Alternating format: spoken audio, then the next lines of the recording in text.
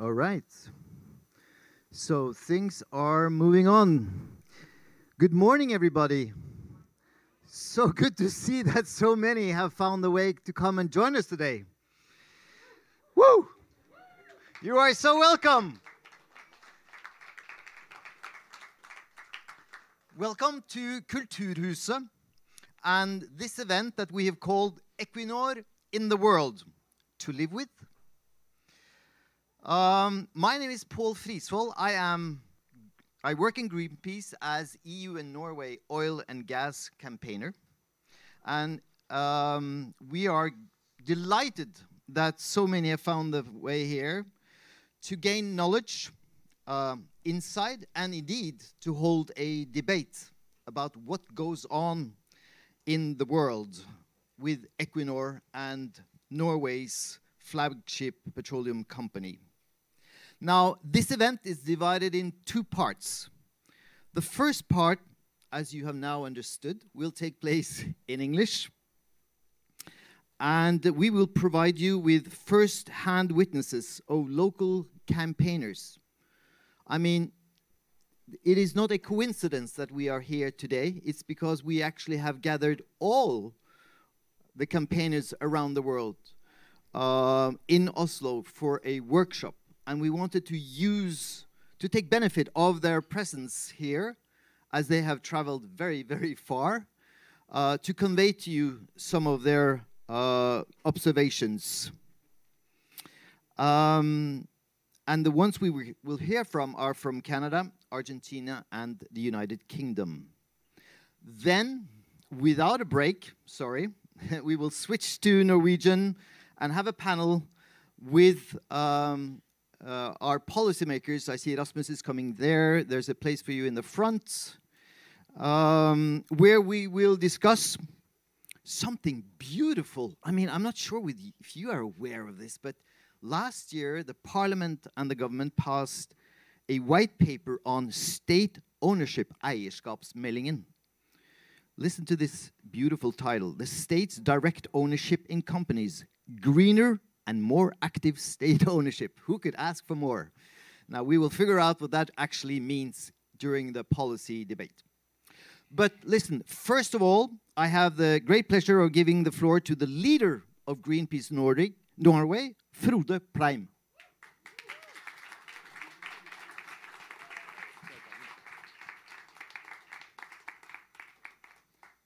Thank you, Paul. I'm also really pleased to see so many people in attendance. The room is really packed, so I assume that Norwegians want to see a change in how Equinor is conducting their business. Yeah. Look, I know it's only 8:35. It just turned in the morning, but we need to start with some heavy numbers and facts. So it's only a bit over a year since we got the eierskapsmelding. It's a bit over 5 years since Statoil changed the name to Equinor. However, the company remains over 99% fossil fuels, less than 1% renewables. To be exact, only 0.13% of Equinor is renewable, up 0.02% since 2022. Yes, that's right. Norway's largest company, jointly owned by all of us, is only 0.13% renewable. That's pretty sad, right? Well, unfortunately, we're just getting started. Take Equinor's transition plan, for example. It contains no real targets for Scope 3 emissions. The plan is so deeply flawed that the only transition in the transition plan is in the name. Instead of doing what they should be doing in the middle of a climate emergency, Equinor plans to expand oil and gas production in Norway and around the world, disregarding Norway's climate commitments, disregarding the white paper on ownership, eierskapsmeldinga, and disregarding the advice from the Transition Council, which delivered a report last autumn. This abhorrent lack of change, this utter disregard of science, has very real consequences for people, nature, and climate. Greenpeace has mapped Equinor's activities outside of Norway in the report, The Truth About Equinor's Global Projects. We will talk more about it later today. You will find it at the entrance, and you can also download it online. Right now, activists from 5 countries, Brazil, Argentina, Tanzania, Canada, and the UK, are here in Norway. 3 of our friends, Juliana, Gabriel, and Connor, will address you this morning. I knew Equinor's projects were bad, but hearing it directly from the people who are affected really was a shock to me. I think it will be to you as well. Not only is Equinor fueling the climate crisis, they operate in highly controversial political contexts. They threaten unique marine areas, and they negatively impact local people. So please, in a minute, take in what the activists have to say. We as Norwegians need to hear how our company, how Equinor, is operating around the world, how they're lying about branding themselves as a broad energy company at home, whilst dragging Norway's reputation through the mud abroad, putting people, nature, and climate at risk. I feel myself getting angry when I talk about this, because I am angry, and we ought to be angry. Importantly, not only us, mostly Norwegians in the audience, but the politicians need to listen. The politicians need to face the fact that Equinor has not delivered on what we should expect from a state-owned company. We cannot trust Equinor to do the right thing. They haven't done it for so many years, and they do not plan to do it for the next few years, and the time for action is now. The politicians, our leaders, and we're really happy to have them here today, have the power and the responsibility to stop Equinor from expanding their oil and gas portfolio. And I look forward to the panel debate afterwards, so we can hear more about what they plan to do and their reactions. Finally, the time for accepting 0.13% renewables must be over. The time for accepting new fossil fuel projects must be over. We do not have any time to waste. Thank you.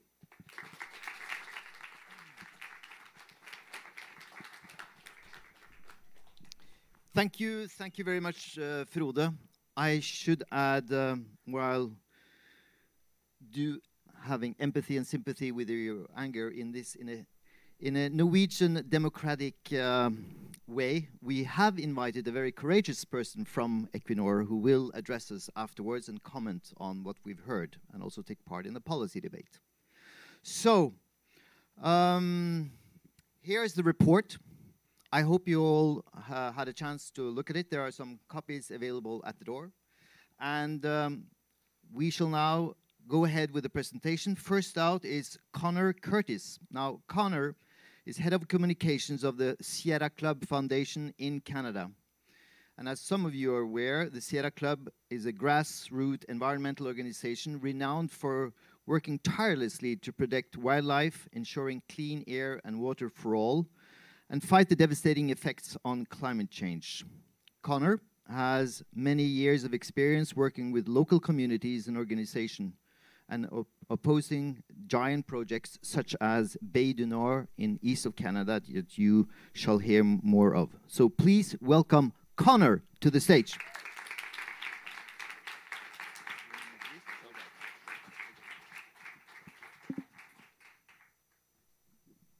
Hi, everybody.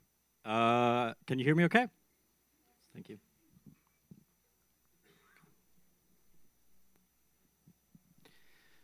Thank you for having me here today. I'm very happy to be here in Norway, but I must admit, I wish it was underneath different circumstances. I'm here to talk to you about the Bay du Nord oil project, Equinor's Bay du Nord, and it's a very difficult subject. And it's going to be a very difficult subject to talk about and to have a conversation about. But please listen and take in what you hear, and I hope that we can have a productive conversation afterwards. Bay du Nord is a massive oil and gas project planned off the coast of Newfoundland and Labrador. Newfoundland and Labrador is a Canadian province where I was born and raised and where I spent most of my life. And it's a project that has a number of different problems that we'll be discussing today. But what I want you to take away is that while it's a project that might make Equinor and Norway some money, it is a project that will leave Newfoundland and Labrador with a very big bill to pay.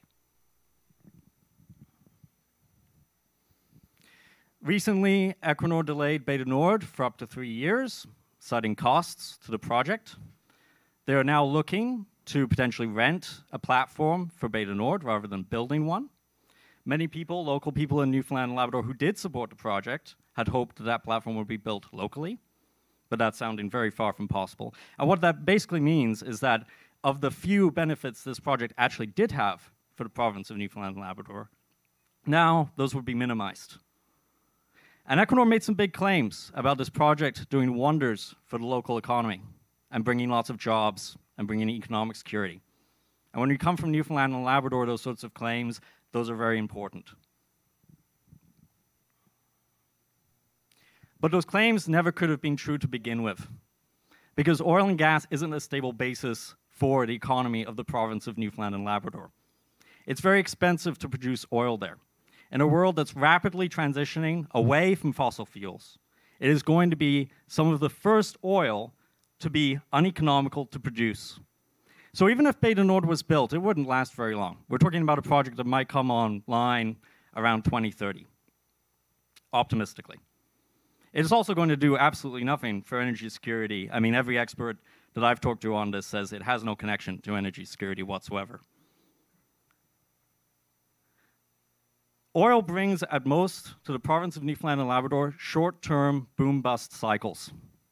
And what this does is distract from building a meaningful transition to alternatives within the economy and to protecting the parts of the economy that already exist that are not based on oil and gas. And oil is not a transition fuel that lets us get to a green economy. That's not how it works. In Newfoundland and Labrador, even oil supporters are angry about how much the provincial government subsidizes oil and gas. Tens of millions of dollars thrown down the drain, either supporting the industry during COVID or supporting exploration for the industry. Money that goes to CEOs and shareholders, money the province never sees back. And I think what's most telling about this is that recently, not that long ago, when the province announced a green fund for a transition within the province, one of the first things oil and gas lobbyists did in the province was argue that fund should be used to make their projects cheaper, their oil projects, not spending it on a renewable transition for the province, not really helping communities. And the problem with Bay du Nord is much bigger than that, because it's a huge threat to local fisheries and ecosystems and the other parts of the economy that depend upon them. Equinor claimed that the risk of a major spill from Bay du Nord, a severe spill, was a fraction of a %. But when government scientists actually looked at their own numbers and did the calculations based on them, they found it was closer to 16%. That's a big difference. And that was when Equinor was proposing a custom-built platform that was actually going to be built for the purposes of safety. So it was claimed. That's not cost-cutting. That's not cutting corners. And we are not prepared in Canada for a major spill. We're just not prepared for it. Canada's regulatory environment is well behind the times. So to give you a context for this, if there was a blowout at a well at Bay du Nord, it would take 18 to 36 days just to get the capping equipment on site to cap the spill. It would take 115 days to drill a relief well.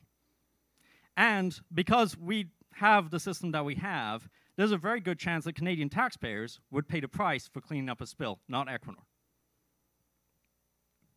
You have to contrast this with Alaska, which has some of the best-in-class regulations that require capping technology to be in place within 24 hours of an incident, versus 18 to 36 days. Indigenous communities, in particular, have said that they are at risk, that their fisheries are at risk. And in New Brunswick, which is a province just next to Newfoundland and Labrador, just across the Gulf of St. Lawrence, they have a salmon fishery that's at risk because of this project. They also say that they were not adequately consulted on Bay du Nord, that they were not given a chance to really make their voice heard, and that their voice wasn't listened to. In fact, those indigenous communities in New Brunswick are still in court against the Canadian government's approval of Bay du Nord.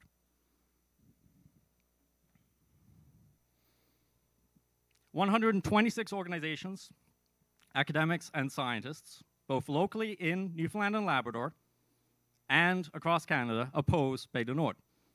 They have for a long time now. That number grows all the time, by the way. And hundreds of people came out to a demonstration against Bay du Nord in St. John's, the capital of Newfoundland and Labrador, that was organized by youth from the province who want a different way forward.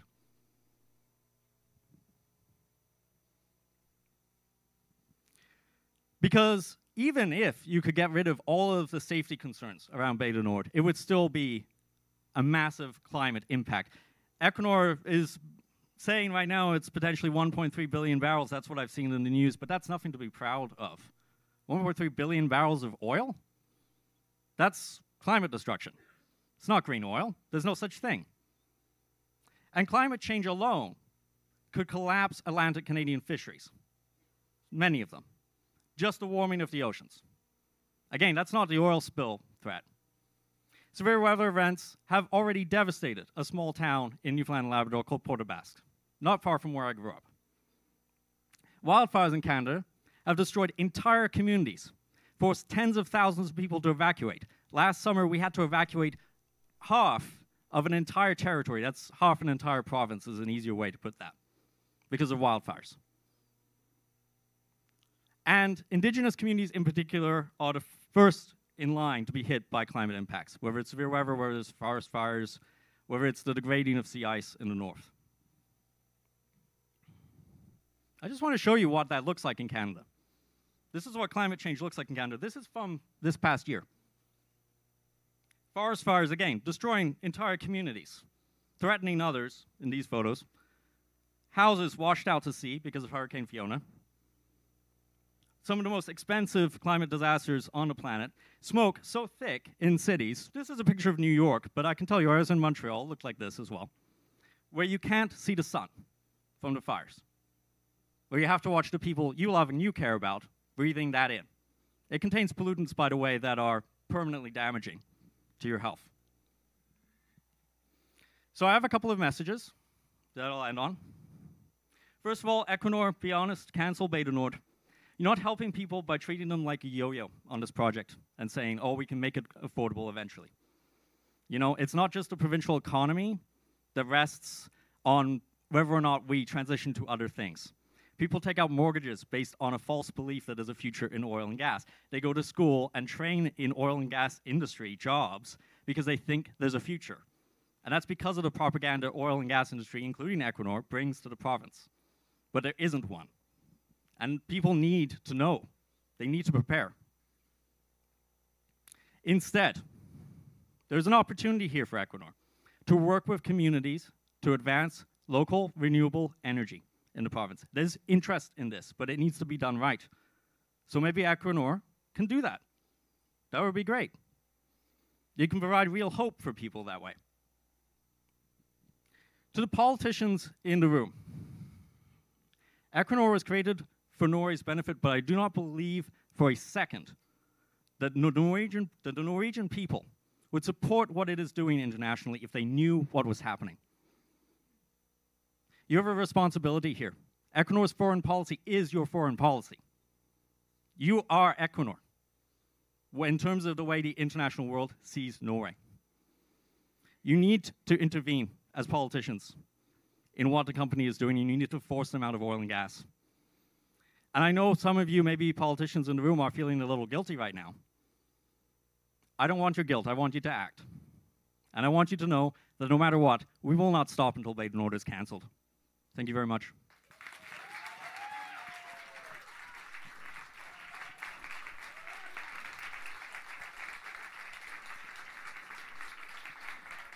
Wow. Thank you very much, Connor. So then we move on to Argentina. We are very fortunate to have with us Juliana Orihuela. Juliana is an activist from Argentina who has played a leading role in the grassroots movement called Assembla por un mar libre de petroleras, opposing offshore drilling in the Argentinian sea. Juliana, please welcome her. You have the floor.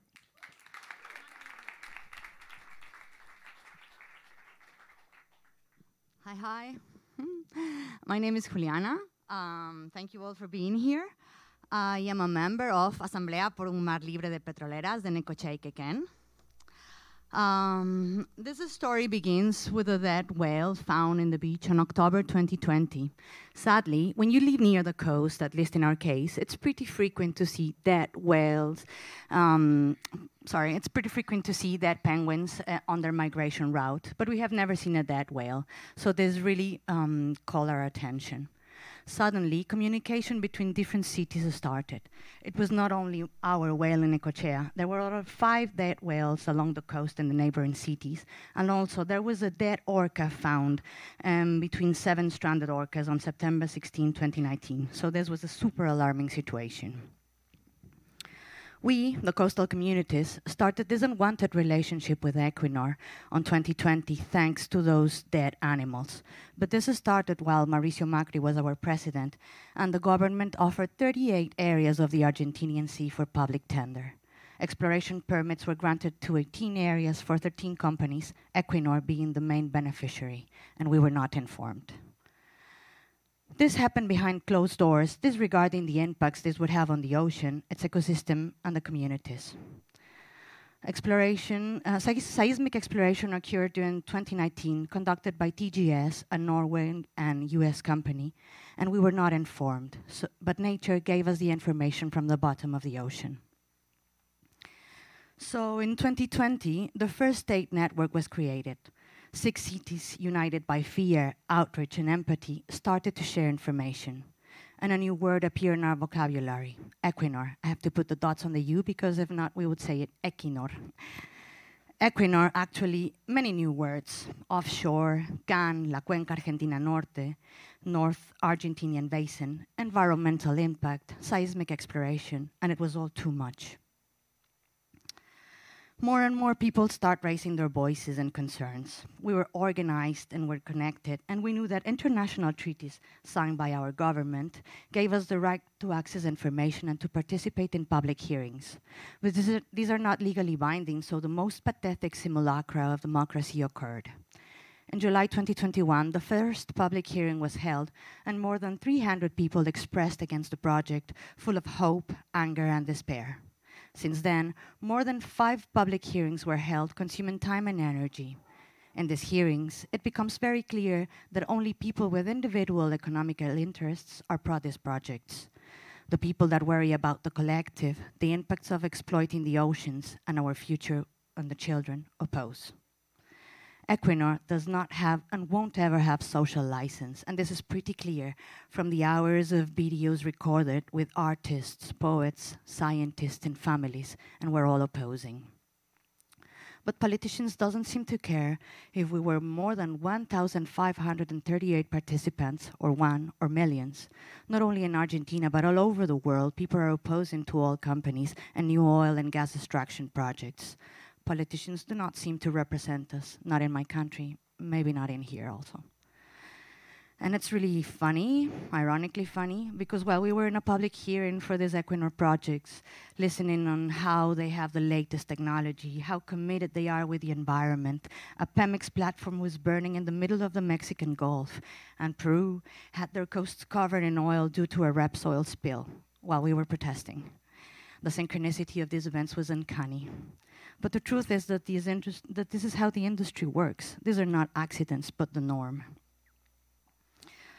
One of the saddest days of our lives began with the Ministry of Environment authorizing Equinor to make their horrifying seismic exploration on December 30, 2021. To those southern right whales in Patagonia, declared natural monument in my country, to those whales that bring thousands of people to see them alive, jumping in the sea with their youngs, not only beautiful but important for the ocean, but also for local economies. By this time, we've been striking, sending letters to politicians, making public assemblies, creating artistic events across coastal cities, and we never thought that offshore project could be a reality in our country. So we were despaired. But also, we were organized, and this showed 4 days after, when the Atlanticazos were born. It was 4th January 2022. And then, as a new year begins, we all rise up in one of the most enormous protests in our short story, all around the country. 10,000 people saying, "Fuera Equinor, fuera petroleras, the oceans are not for sale." People all over the country protested against this ridiculous state policy. In this kind of events, one possibility was addressing the justice, and 4 causes obtained a precautionary measure. For almost 2 years, lawyers from different organizations, some of them among us today, celebrate every small triumph in this unequal game of justice that we're playing. And it seems that one country protesting against these unscrupulous giants of oil companies didn't seem enough. So we gathered together with citizens from all around the world, naming our alliance Oceanazo, and 19 countries protested that February 4th, 2022. 1,000 people saying, "No more oil. Let's change the system, not the weather," but also Equinor, out of our seas. All around the world, people protecting the ocean. No one's ocean, but all the ocean. At the beginning of all these, we thought the horror was just going to happen near Provincia de Buenos Aires, where my town is. But then journalists and researchers gave us important information. It was 4,500 kilometers of coast affected. Even Islas Malvinas, the Falklands, were included in this scandalously big offshore project. So the most intelligent thing to do was to embrace and articulate with other affected communities. Places that used to be protected and out of oil businesses like beaches, gulfs, rivers, and harbors, some of them already affected by petrochemical industries, we all gathered together. Citizens, grassroots movements, sailors, people in the tourism industry, the art sphere, we all care. And we created La Red de Comunidades Costeras, the Coastal Communities Network. Every 4th of every month, we demonstrate that Equinor and other oil companies have no social license. Atlanticazos took place in public spaces, schools, political parties, libraries, art galleries. We are informing everyone. We made flyers, stickers, we danced, we made graffitis, music performance, and never left the streets. The offshore projects stole our lives, at least mine. Protecting the ocean became our main concern. Families, hobbies, personal needs, always put behind. This battle requires all our human energy.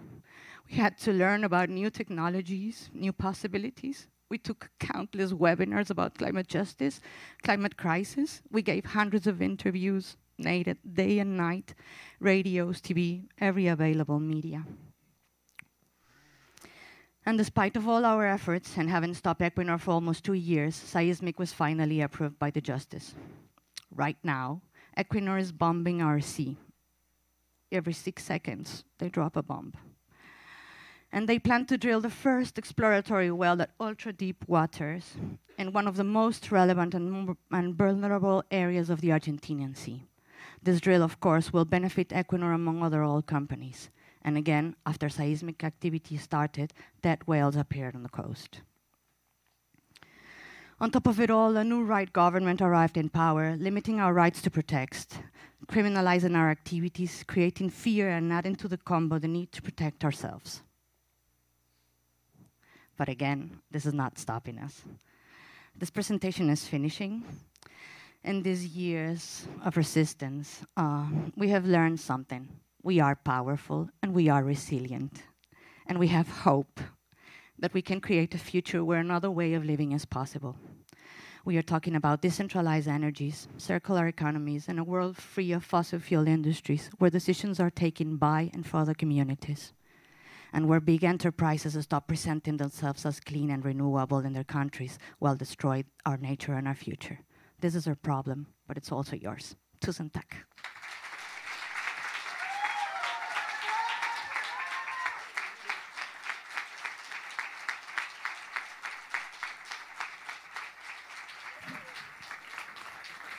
Woo! Wow. All right. Let's move on. That took me a little bit out of context here. Finally, the last witness we have, it's a pleasure to introduce Gabriel Davalos, who is Chief Campaigner and Head of Communication at Uplift, the key UK organization opposing Equinor's Rosebank project in the North Sea. There you are, Gabriel. The floor is yours. Please welcome Gabriel.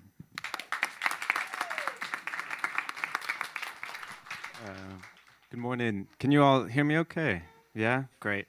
I just want to say what an honor it is to be here with Connor and Juliana and witness their stories, and also to be here representing thousands of people across the UK that are working day and night to stop the Rosebank oil field. So what I want to talk to you about today is why Rosebank is a bad, frankly, terrible deal for the UK, and it's an even awful, more worse deal for the climate.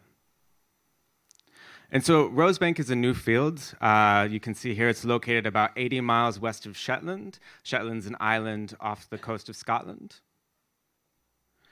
Rosebank is the biggest undeveloped oil and gas field in the UK.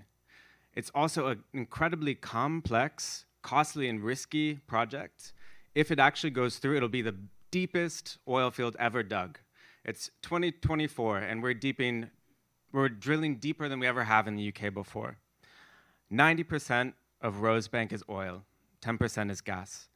And Rosebank was approved in September of last year, but as you'll see, that is not stopping us. Now, one of the most important things to talk about this field is the cost. Frankly, because of our tax system, the UK public will cover 91% of the cost of developing this field. So what this means is the owners of Rosebank, Equinor, and Ithaca Energy will receive nearly £3 billion in tax breaks. This is an incredibly bad deal for the UK government, the UK public. At the end of the life of this field, our government is set to lose £750 million. Why are we doing this? If we actually electrify the fields, which is what Equinor is promising, we'll also pay for that. And right now, all of these massive tax breaks are going to this company while the UK is facing an unprecedented cost of living crisis. Millions of people are facing terrible choices between putting food on their plates, clothes on their kids, or heating their homes. 6.5 million people in the UK, one of the richest countries in the world, are in fuel poverty. And you know what that means? They turn off the heat, and people die in their homes. Last winter, nearly 5,000 excess deaths from being too cold. And during this whole time, what's Equinor doing? They're making billions in profit. And the country notices. You know, people didn't know Equinor before, but now we see headlines like this from just a week ago. Rosebank firm Equinor posts huge profits while Scottish homes struggle with the cold. That's what Equinor and what Norway are being known as, profiteering companies while you can't stay warm. And one of the biggest lies we've been told is that Rosebank will deliver on energy security. But like I've said, Rosebank's mostly oil. 80% of the oil that gets produced in the UK is exported. Even Equinor has said, this is meant for the open market. It's most likely going to go to Europe. So new oil won't lower bills. It won't keep people warm. That hasn't stopped the UK government from promising something different. So in September of last year, you see our Prime Minister, Rishi Sunak, saying that Rosebank will boost energy security. Just 4 months later, at the start of this year, the government was forced to admit it won't. It's a lie. And so, you know, I've gotten to this point without even talking about the climate cost of Rosebank. So we know if we want any chance of limiting warming to 1.5 degrees, the safest threshold still is possible, we have to stop drilling. But this one field alone will produce more CO2 than 700 million people in the global south do in a year. This one field. It'll even bust the UK oil industry's production emissions targets, already weak, already voluntary, and this field will bust it. And this isn't a secret. You see headlines like this, it's common knowledge. And with approving the fields in September, the UK and Norway's climate credentials are being left in tatters. the reputation as a climate leader is being shredded. And I can't leave here today with talking about the marine impacts of the fields and the thousands of people who are really deeply worried day and night about what this might mean. So a pipeline scheduled to cut from this field straight through a marine protected area. This is an area with some endangered, precious species, some of the oldest living creatures on Earth. And a major oil spill from Rosebank could risk devastation in 16 marine protected areas, reaching countries like Ireland, even as far as Norway. And the people of the UK don't want this. Recent polling has showed 75% of the public doesn't want drilling in marine protected areas. So I've already said the field has been approved, but we believe that approval was unlawful. So Uplift and Greenpeace UK, supported by dozens of organizations, are taking the UK government to court to fight the field. We don't believe the assessment of the marine impact, the climate impact, or the approval process itself were fit for purpose, meeting basic standards of transparency and due diligence. And before I talk about the resistance to this project, I want to talk a little bit about Equinor's chosen partner, Ithaca Energy. So Ithaca Energy, who owns 20% of Rosebank, is owned by the Delek Group, one of Israel's biggest energy companies. Delek has called Ithaca their operational arm in the North Sea. Delek is also on a UN blacklist of companies operating in Israeli settlements in Palestine, regarded as illegal under international law. Again, this is not new news. KLP divested from 16 companies for this very reason, including Delek, in 2021, 3 years ago. And just last year, the Norwegian oil fund divested from Delek for a separate incident, for attempting to drill for oil and gas in the Western Sahara, disputed territory, and for serious ethical violations. So this is the partner who Equinor's chosen to do Rosebank with. But like I've said, we are fighting back, and we will stop this field. Since we started the Stop Rosebank campaign in February and September of 2022, 150,000 people have called on the UK government to stop the field. We have a petition now with 70,000 signatures and growing, demanding the Norwegian government do the same. Our coalition is 200 organizations strong. 700 scientists and academics have pleaded with the UK government not to go ahead. 3,000 parents have delivered petitions to the Norwegian and the UK government begging for their children's future to stop this field. 400 faith leaders, in the name of God, have called upon the UK government to stop. 50 MPs and lords from across the political spectrum in the UK have done the same. And we have 28 organizations supporting our legal case and growing. And our opposition is spread across the country, from Shetland, the location closest to the project, to the mountaintops of Norway. We've even seen a first of its kind that I know of, knitting in the Aberdeen Equinor office. People going, knitting, refusing to leave. And we've been to the Norwegian embassy many, many, many times. In the heart of the oil and gas industry in the UK, we've taken to the shores with one simple demand: to stop Rosebank. We've done the same in London. And we've gone to the UK government office time and time and time again in growing force with that one demand. And like I said before, the opposition to this field has spread across the political spectrum. The Labour Party, most likely the next government in the UK, has come out against the field and just recently said that if elected, they would scrap those tax breaks. People know we're being ripped off. And what I want to leave you with is Norway's reputation is at stake with what they're doing in the UK. We know you're doubling down on fossil fuels, and we know you're overstating your green credentials. Equinor was just called out at the end of last year for doing that. It's embarrassing. And as a kind of final message, I just want you to know, when the field was approved, within 2 weeks, we saw 35 actions in dozens of cities across the UK and the world. And many of them carried a few simple messages. And this was one of the most profound. Equinor's profit, Norway's profit, is our loss. It's stealing our future. It's stealing a renewable economy. It's stealing an energy system that doesn't leave millions in the cold. And so like you heard from Juliana and Connor, we will not stop. We have no choice. We will not stop until we stop Rosebank.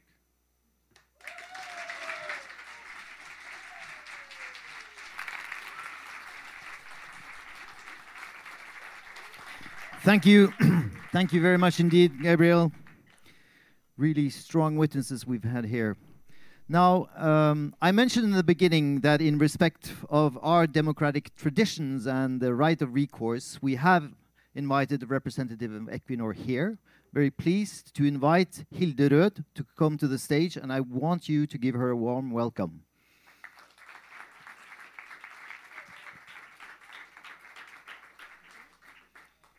So, to kick off this short session before we dive into the policy debate, Hilde,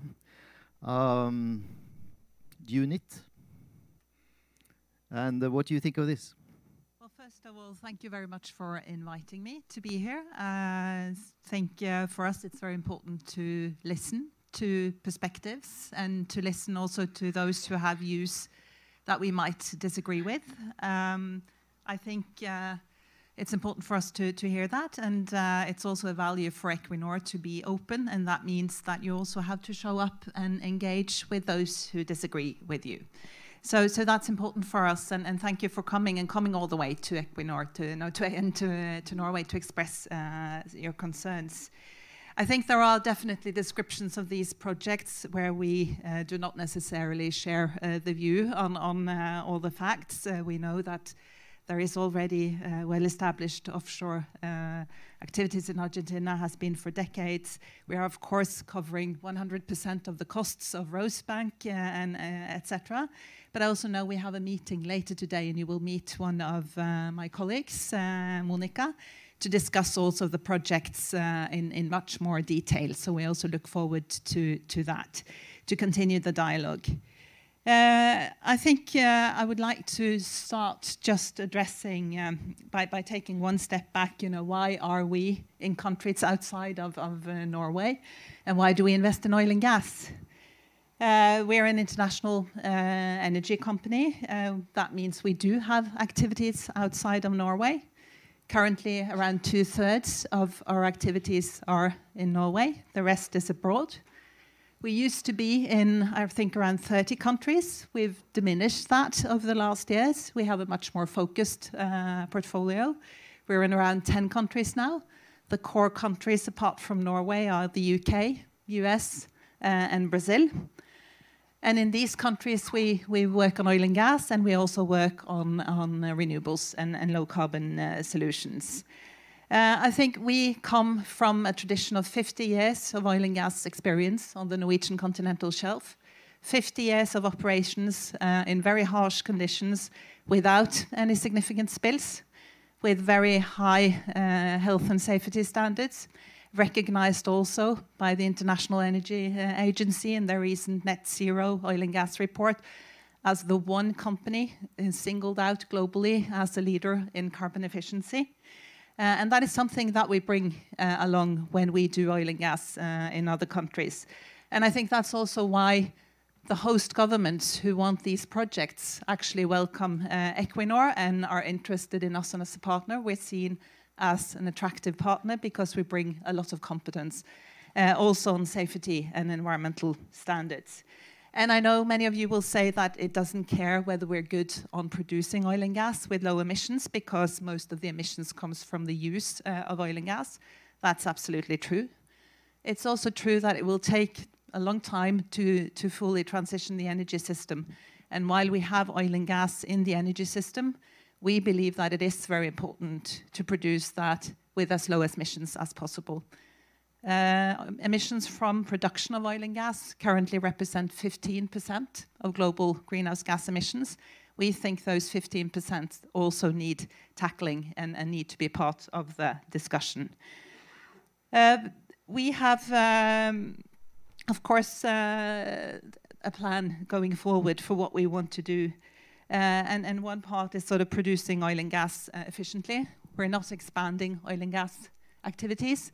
We're maintaining oil and gas production while we are growing in renewable and low carbon solutions such as CCS, such as blue hydrogen, etc. And we do that in other countries than Norway. UK, as an example, we just started up Dogger Bank this year, the world's largest offshore wind project. We plan to invest 10 billion going forward, of which 6 billion are in renewables. So that also tells you that we're doing more than just oil and gas. So we are diversifying our portfolio. It's the same in the US. We have just invested in BioBend, large carbon capture and storage project. Also in Argentina, we're invested in solar, etc. And we're told that we have a very low share of energy production from renewables. That's also true. It's less than 1%. It's a bit more than last year, Frode. What I really am happy to see, we had our capital markets update a few days ago. We maintained our renewables ambitions to grow the investments in renewables to 50% by 2030, despite a very tough commercial environment for renewables and for offshore wind in particular, where we are big. Last year, we actually spent 20% of our investments in renewables. It will take some time before you see the electrons coming out of that. Energy transition takes time. 80% of the world's energy system is based on oil and gas. Unfortunately, there isn't a magic switch. And that's why we believe in this balanced transition. We will need oil and gas still for a while. We need to produce it as responsibly as possible. And we are as impatient as you are when it comes to the need for speeding up on the transition. Thank you. Thank you, Hilde. Thanks for trying. Give her an applause. Carbon efficiency, and so there's so many things that you said that I would love to have a long conversation about. We don't have time for that. Now we're going to change into a Norwegian setting. We do not do that in disrespect for our guests. We do that in respect for the Norwegian politicians. We know they speak probably very good English, but we know also how important it is for us to be able to communicate with them and then they with us in their native language to get the nuances and the arguments across. So apologize for switching, but nå går vi over til norsk. Og da jeg gleden av å invitere opp til scenen. Først Ola Elvestuen, som dere kjenner, stortingsrepresentant for Venstre og medlem av Energi- og miljøkomiteen. Mani Hussaini, stortingsrepresentant for Arbeiderpartiet og medlem av Energi- og miljøkomiteen. Rasmus Hansson, medlem av Stortingets næringskomité. Erstatter Lan, og derfor sa jeg parlamentarisk leder. Og der også Torgeir Knag Fylkesnes, stortingsrepresentant fra SV og medlem av næringskomiteen. Kom opp og join oss. Og Hilde Rød, du blir også, som bærekraftsdirektør i Equinor. Så da dere, jeg vet ikke, hvem har lyst til å begynne? Jeg kan jo si at hvis vi tar oss tilbake til denne eierskapsmeldingen, og jeg vet at mange av dere har vært involvert i å utvikle og diskutere og foreta et vedtak. Men når vi hører den titlen som jeg sa i begynnelsen på engelsk, så kan jeg jo gjenta det på norsk, fordi at man begynner å lure om hva sammenhengen her. Den heter altså et grønnere og mer aktivt statlig eierskap.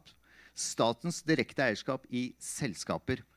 Har det noen sammenheng med det vi har hørt i dag? Hvem har lyst til å begynne? Jeg tenker regjeringspartiet begynner først, ja. Mani. Ja, tusen takk for... Bare snakk, så kommer det. Ja, flott. Tusen takk for invitasjonen, for et veldig spennende tema. Her det nok ikke et enkelt svar, men jeg veldig stolt av å tilhøre en regjering som har levert en eierskapsmelding som har forsterket klimamålet i eierskapsmeldingen. Frem til nå så har det vært andre kriterier som har vært viktigere, som blant annet å tjene penger, men i 2022 så la vår næringsminister Jan Christian Vestre en eierskapsmelding som forsterker dette klimamålet, Og i det ligger en forventning om at alle våre statlige selskaper, også Equinor, skal identifisere risiko og muligheter knyttet til klimafeltet. Ja, men det politipreik. Politikkpreik. Jeg vil høre... Nei, men det er veldig... Du sier det som du skal si, men her vi for å adressere reelle problemer, fordi at det har jo ikke noe sammenheng med det du sier, har du det? Jo, det har det. Fortell. Det har det. Fordi, hvis du lar meg fullføre, det er derfor jeg er her for å snakke. Selvfølgelig. I det klimamålet så ligger det at alle selskaper som Equinor skal identifisere hvilke muligheter og risiko det er knyttet til klimaområdet, og så må disse selskapene sette seg mål, og så må de rapportere på disse målene. Det er Equinor nå bedt om å gjøre, og de la frem mer eller mindre samtidig en egen energiomstillingsplan som skal være i tråd med 1,5-gradersmålet, så Parisavtalen. Og det mener du det kommer til å innebære at Equinor må endre sine investeringer, sånn at de er i tråd med eierskapsmeldingen. Dette er politikk, og det er sånn vi jobber på Stortinget. Flott, takk skal du ha. Ola? Nei, først så dette er en diskusjon på mange sider, så først vil jeg ønske alle aktivistene både i Kanada og Storbritannia og Argentina lykke til i den kampen som er der, for dette er en kamp som også må tas i hvert land, akkurat som vi gjorde tidligere med Lofoten, Vesterålen og Senja, som var en hard politisk kamp for å holde oljeselskapene unna der. Og så det som vi må ta på alvor, er også at Equinor i veldig mange land oppleves som om det er Norge. Ikke sant? Og det er noe som vi må ta på alvor. Og så er jeg helt enig i at vi må ha disse føringene på at Equinor også øker sin fornybarandel, at du tar det skiftet som kommer. Men det som vil være vanskelig for oss er å gå inn i enkeltsaker og så bestemme hva Equinor skal gjøre. Men det jeg tror også er noe vi må ta på alvor er to ting. En, er det riktig at staten eier så mye som 67% av Equinor i årene fremover? I Venstre tror vi ikke det, at vi kanskje bør selge oss ned, også fordi det kommer til å være konflikter også fremover. Eller om vi må i hvert fall holde oss unna sånn at det er utenlandsoperasjonene på en måte ikke er det statlige. Men hvordan skal vi kontrollere Equinor da, hvis vi selger oss enda mer ned? Jo, men det er derfor jeg sier dette er et problem. For jeg tror ikke vi skal eie Equinor for at vi skal bestemme hver enkelt forslag som Equinor skal ta. Mange av disse kampene kommer til å være, som Lofoten Vesterålen, så er det en kamp i Norge. Det kommer det til å være i Storbritannia. Det kommer det til å være Stortinget abdiserer altså? Dere skal ikke ha... Nei, men vi kan ikke gå inn, og da endrer vi hele apparatet. Så vi må ha overordnet føringer for forventninger til Equinor at det går over til fornybar. Så kan jeg si det siste. Jeg tror også internasjonalt må du få en endring, for vi snakker alltid om olje og gass som en ting. Kull vil vi ikke akseptere at noen går inn i.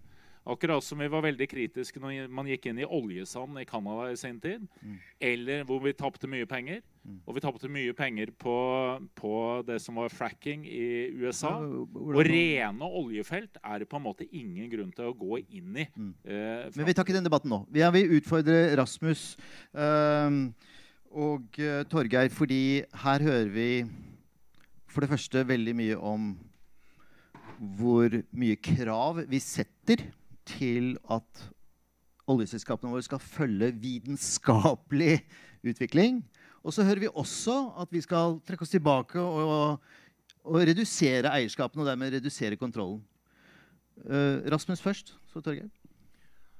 Ja, når det gjelder eierskapet, for å ta det kort, så har MDG for lengst foreslått at Norge bør...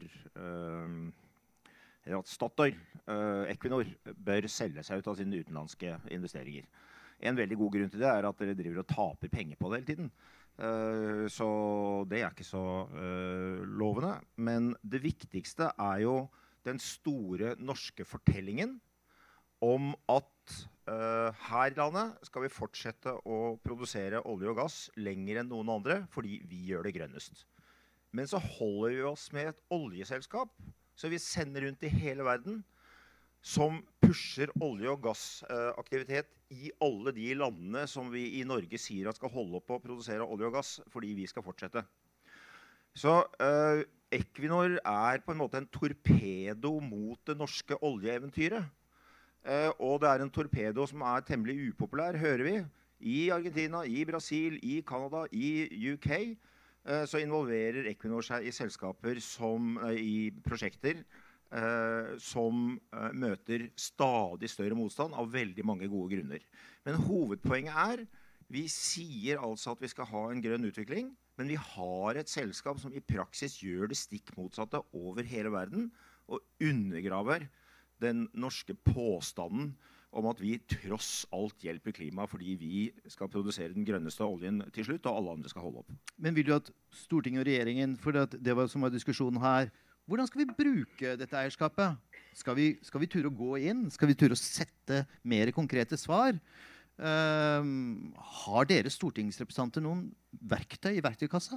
Altså, vi har det verktøyet som å spikre Jan Christian Vestre opp hver uke, og spørre hvordan han har tenkt å levere på sine grønne løfter for eierskapet. Og det har han da foreløpig i veldig liten grad. Så la oss vende oss til Torgeir, fordi at du hadde et veldig godt spørsmål til statsråden i Stortinget, hvor han svarte: dette et 7-milssteg i en grønnere eierskapspolitikk, og dette kommer til å forandre Norge og etter hvert verden. Torgeir, er du fornøyd?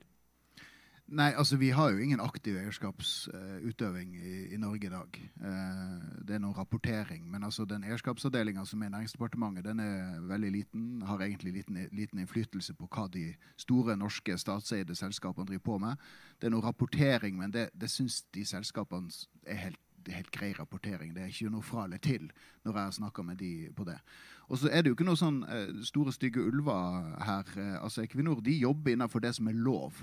Det som lov i Storbritannia, det som lov i Canada, det som lov i Brasil.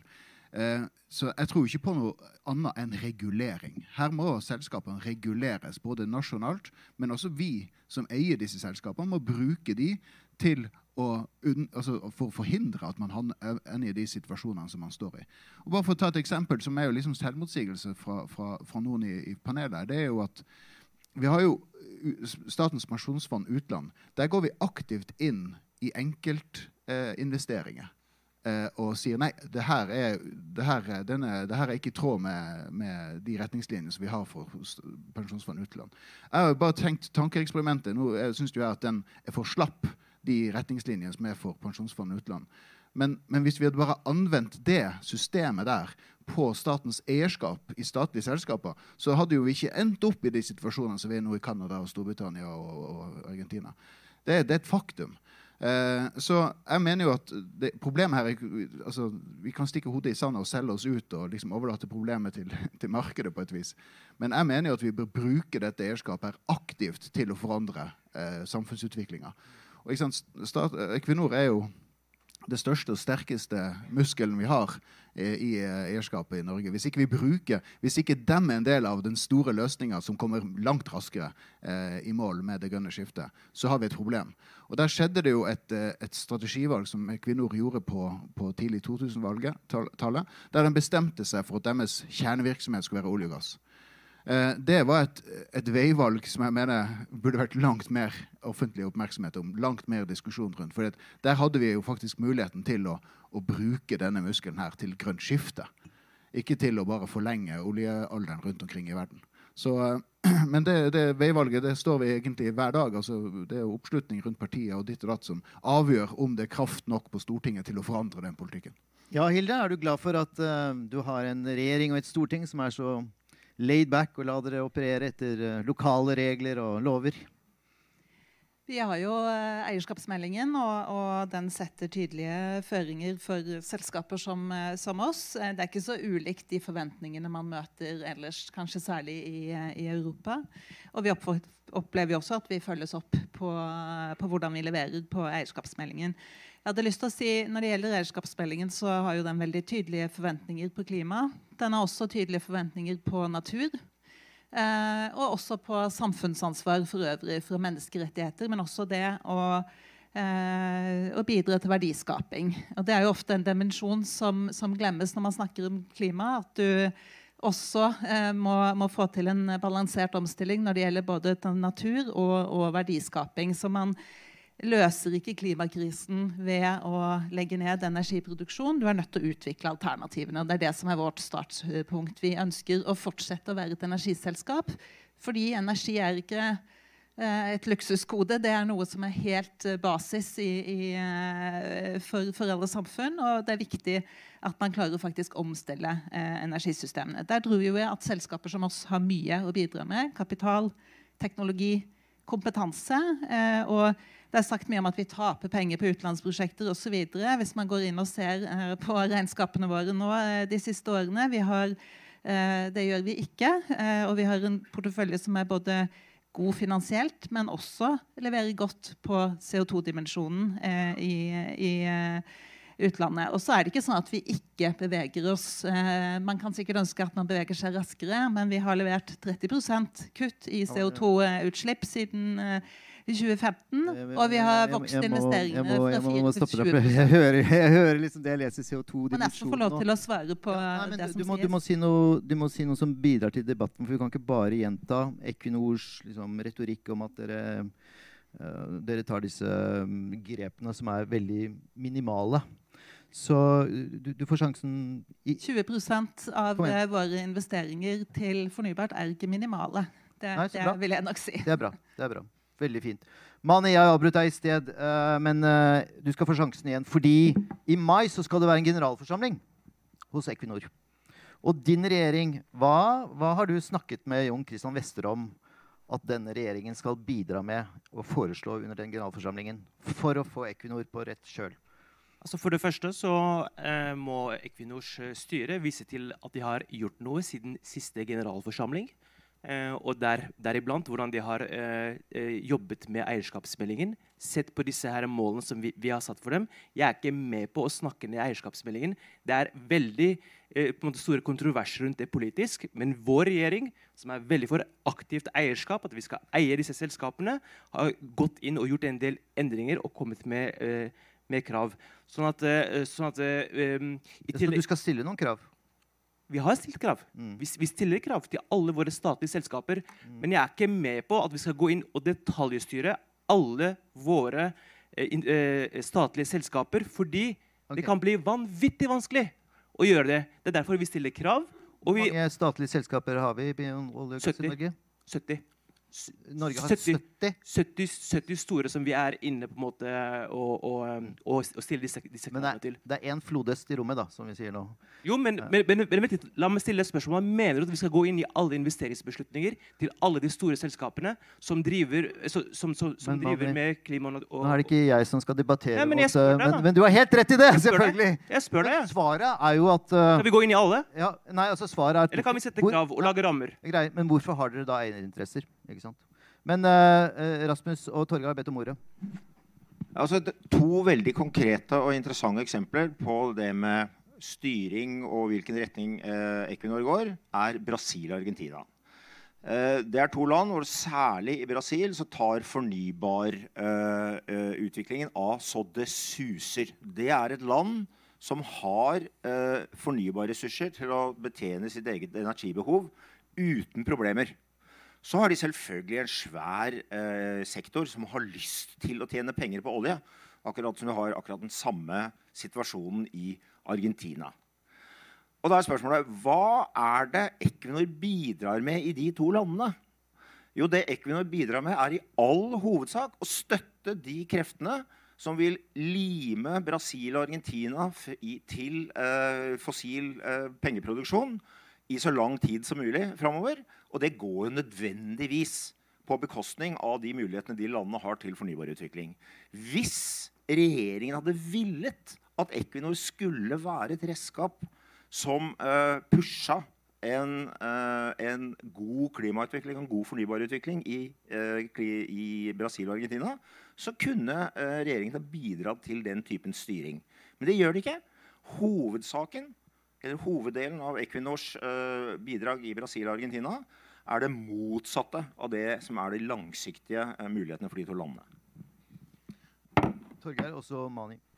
Ja, altså det jo eierskapsmeldingen, det jo veldig mye handler om hvordan du gjennomfører den. Altså den sier veldig mye. Det en stor verktøykasse. Så hvis du hadde en stat som var aktiv i utøvelsen, så kunne man gjort veldig mye. Ikke sant? Vi hadde noen saker om Hydro andre steder i verden, der det åpenbart at staten burde gått inn, for det brudd på prinsippene i eierskapsmeldingen. Men der man sitter og bare har ikke det apparatet til å faktisk gå inn. Og da snakker vi enkeltprosjekter som i strid med prinsippet i eierskapsmeldingen. Og da har staten en plikt, Mani, til å gå inn i enkeltsaker, faktisk. Og prinsippet i eierskapsmeldingen at det som lov i Norge, eller det som ulovlig i Norge, skal heller ikke selskapene gjøre i utlandet. Så det skal ikke være sånn at vi sånn double speak, at vi driver på med liksom forskjellige ting. Men så kommer da det store utfordringer, fordi at, aktiv eierskap, altså vi tenker jo at staten skal liksom holde seg unna, men hele poenget med at vi har statlig eierskap at vi skal bruke disse selskapene til å oppnå noen samfunnsformål. Det liksom grunnlaget. Og hvis du sammenligner med privat sektor, Kjell Inge Røkke for eksempel, han følger jo opp sine selskaper i detalj til tider, for å følge om de følger hans tenkning om hvordan han ønsker å bruke disse selskapene til ulike typer formål. Det jo det hele grunnlaget. Så jeg føler veldig ofte at når vi diskuterer disse tingene her, så skal det være hands off, men da forsvinner egentlig hele poenget med hvorfor det vi har et statlig eierskap. Og det undergraver liksom hele opplegg. Og egentlig sånn historieløst, fordi at grunnen til at disse selskapene, store norske selskapene, var der i utgangspunkt, det var jo fordi at de hadde helt klare bestillinger fra fellesskapet på hva de skulle drive på med. Og bare tenk deg hvis vi hadde gjort om Equinor. Jeg sikker på at Equinor kunne vært glad og fornøyd med en eier som gjorde det. Gitt Equinor et oppdrag om å bli det sentrale verktøyet for det grønne skiftet. Og da snakker vi ikke 20% eller 30% av investeringen, men da snakker vi om langt mer av deres andel av investering og innsats og aktivitet på relativt kort tid skulle bli det. Utfordring at de børsnotert. Veldig, veldig bra. Og jeg må spille ballen tilbake til Mani, fordi at der svarer Torgeir på det spørsmålet du stiller at dere kan ikke gjøre noe, for det 70 selskaper. Nei, men det var ikke det jeg sa. Jeg sa, skal vi gå inn i alle enkeltprosjekter? Og det Torgeir snakker så fint om. Vi har aldri snakket om... Vent litt nå, at vi trenger et eget statlig selskap som går inn og bidrar til det grønne skiftet. Det har vi jo. Det jo Statkraft. Så det har vi jo. Men jeg bare stiller et åpent spørsmål da. Hvorfor tror dere staten med og eier selskaper? Det først og fremst for å bidra med verdiskaping, altså penger, inn til statskassa. Og så kan det være... Må du vente. Og så kan det være... andre hensyn som forsyningssikkerhet. Det kan være at det viktig at vi har eierskap i disse selskapene av strategiske grunner. Og så har vi nytt lagt inn klimamålet og forsterket det. Det jeg veldig glad for. Det kanskje et lite steg ifølge det, men vi mener det et viktig steg i riktig retning. Og jeg helt uenig. Det dette som aktivt eierskap. Aktivt eierskap ikke gå inn og detaljstyre hverdagen til alle selskapene. Da hadde vi ikke drevet med noe annet, og jeg ikke sikker på om vi hadde tatt gode beslutninger da. Ja, og så,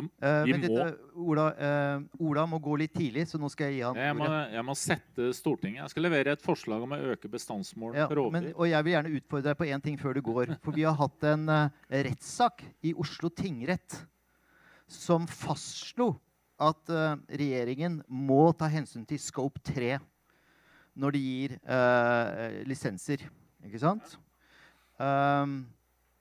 Dette også et krav som du mener vi må stille til Equinors aktiviteter i utlandet? Vi må ha liksom dette, vi må gjøre dette nasjonalt når vi skal gjøre våre, men det også, vi må huske på at det et aksjeselskap. Det ikke sånn at statsråden kan gå inn i hver enkelt del hele tiden og bestemme hva de skal gjøre, men vi må følge de, vi eier 67%. Ja, men Røkke går inn i sildeselskaper. Ja, men det ikke alle de. Han eier direkte også, gjør han ikke det på noen av disse? Han jo børs, han. Jo, men vi kan ikke gjøre det. Da ender vi i mange rettssaker. Så vi må ha en generell styring. Det må være forventningen at Equinor på det grønne skiftet. På noen områder tror jeg vi trenger det. CCS for eksempel, få fram flytende havvind, kan Equinor spille en stor rolle, fordi du har muskler nok til å kunne gjøre dette. Men det generelle føringer. Syns du at Equinors vindkraftsatsing tilfredsstillende? Har de vært til å finne mange nok prosjekter? Nei, nå det vel inne i USA, og så har du jo verdens største flytende havvind prosjekt, det har de jo. Og så må det komme flere. Så man skal ikke se bort fra at der har det en betydning, og det er med å drive fram en endring. Problemet jo på disse 3 konkrete sakene. Ikke sant? Og jeg helt enig, jeg hadde helt sikkert slåss imot alle 3. Sånn i politikken, ikke sant? Man trenger å vinne valget i Storbritannia, og du trenger på en måte den kampen. Men det todelt. Det ene selvfølgelig hvis Equinor ikke der, så betyr jo ikke det i seg selv at det ikke blir utvikling av olje og gass likevel. Det jo andre oljeselskaper som også selvfølgelig interessert hvis det lovlig, så det ikke avgjørende. Så dette blir på en måte de generelle føringene vi må ha til Equinor, også de som internasjonale. Og selvfølgelig, hvem sitter i styret? Det kan vi også påvirke i veldig stor grad. Takk skal du ha. Hilde, jeg sa til deg i sted, er du glad for at du har en sånn majoritetseier som har så avslappet forhold til dere? Og jeg tror jeg må spørre det igjen, fordi at det vi hørte her nå at det jo bare prinsipper og rapporteringer. Dette må være veldig behagelig for dere. Vi jo glad for at vi har en forutsigbar eier, og at man følger prinsippet for god selskapsstyring. Og det tror jeg veldig viktig for tilliten til et selskap som også som børsnotert. Og så har vi veldig klare føringer, også i eierskapsmeldingen. Jeg rakk opp hånda, for jeg hadde lyst til å kommentere på Brasil, hvor det ble sagt at vi kun bidrar med olje og gass. Bare med litt faktaopplysninger. Det et veldig godt eksempel på at vi også prøver å bidra til noe mer. Vi involvert i Membindum, som akkurat har startet opp, som solpark.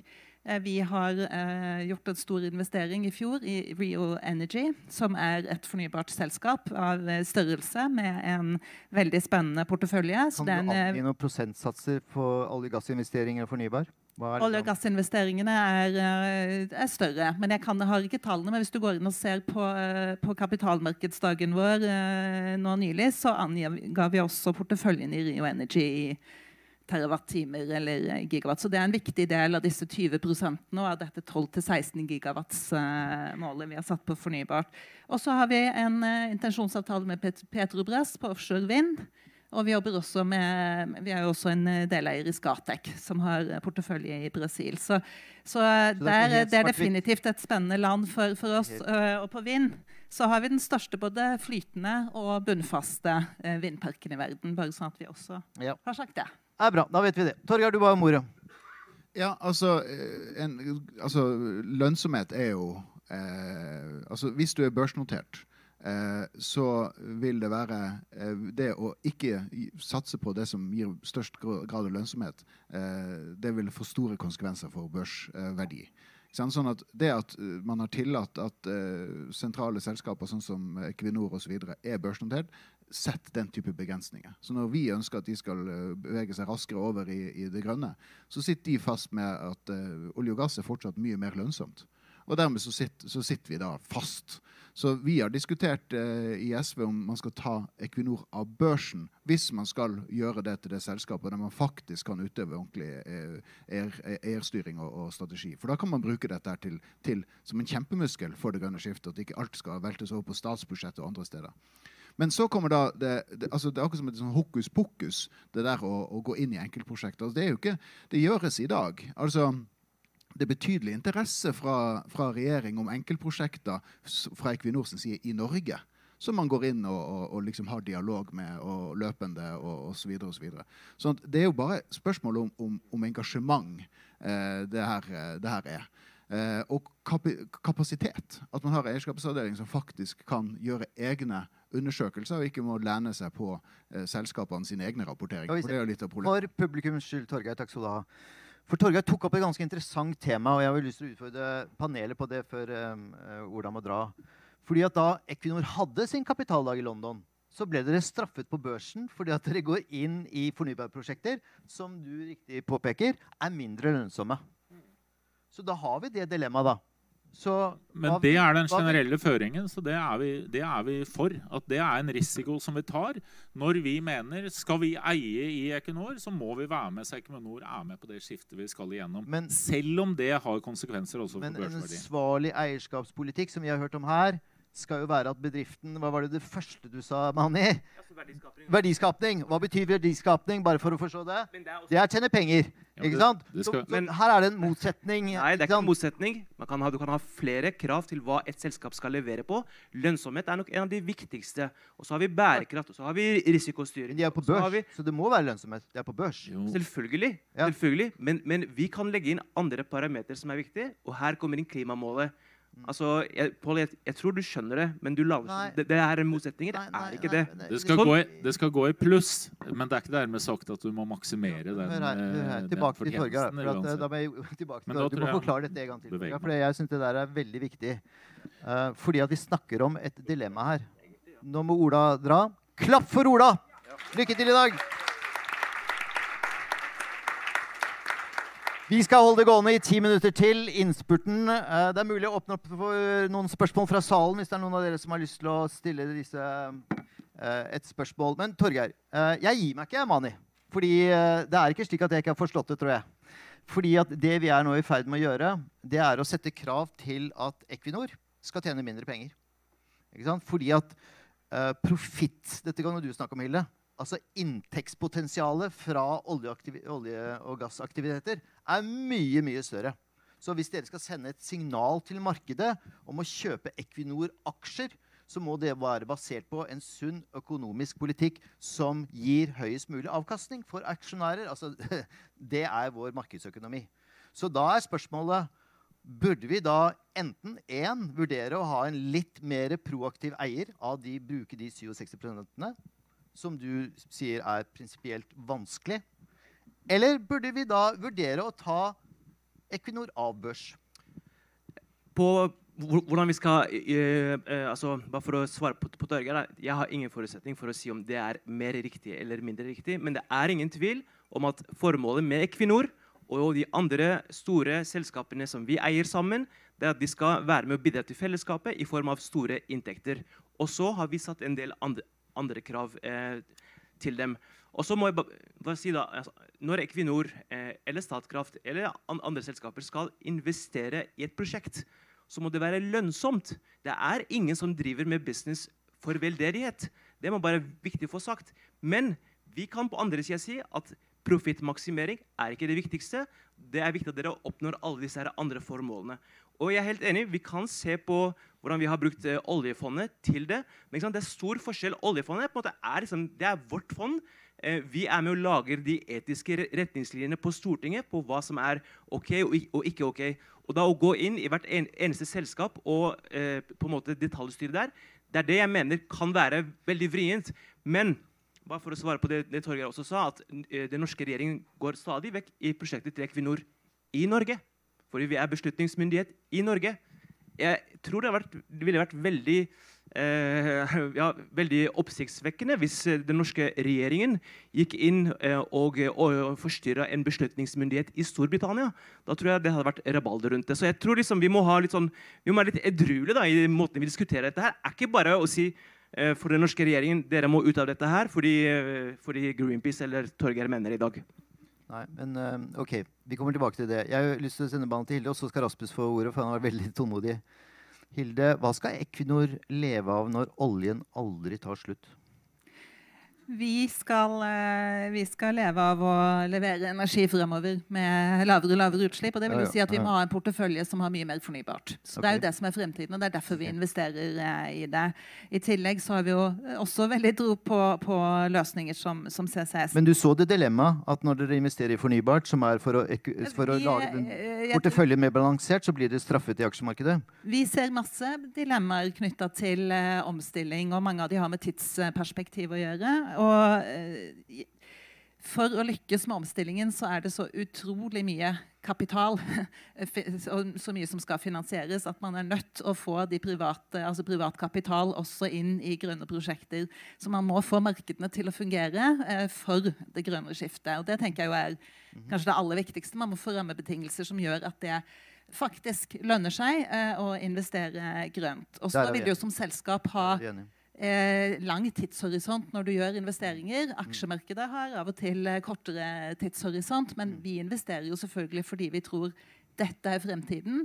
Men selvfølgelig er det dilemmaer underveis, og det er en balansegang. Rasmus, jeg jo en del av MDG, så jeg skal være forsiktig her, men MDG et relativt lite parti på Stortinget.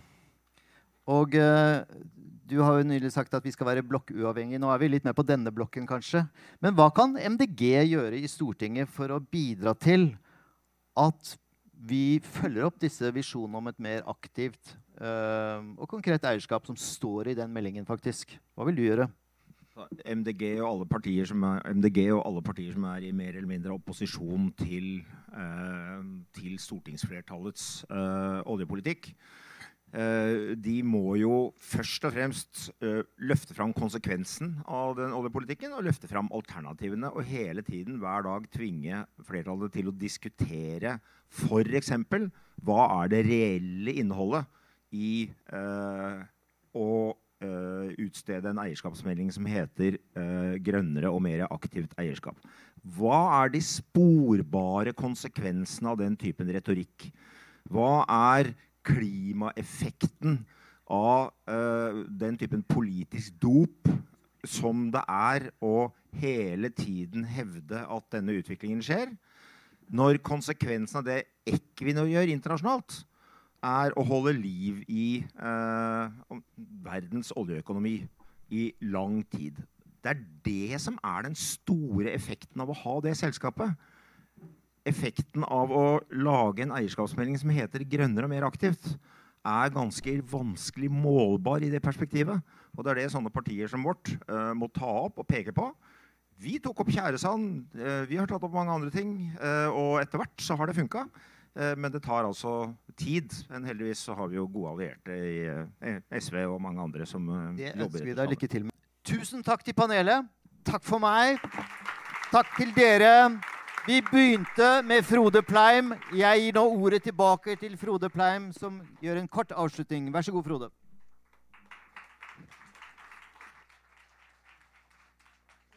Tusen takk, Pål. Og før politikerne og Equinor forsvinner, så var det bare vil sende dere av gårde med 2 budskap, fordi at Torgeir i SV og Rasmus i MDG, dere opposisjonen på Stortinget som legger veldig bra press på regjeringen, både når det gjelder eierskapsmeldingen, og også de krav vi må stille til Equinor. Men til Mani, jeg enig i at eierskapsmeldingen veldig bra. Den kjempegode verktøy. Nå må det leveres på, så det ikke bare blir rapportering.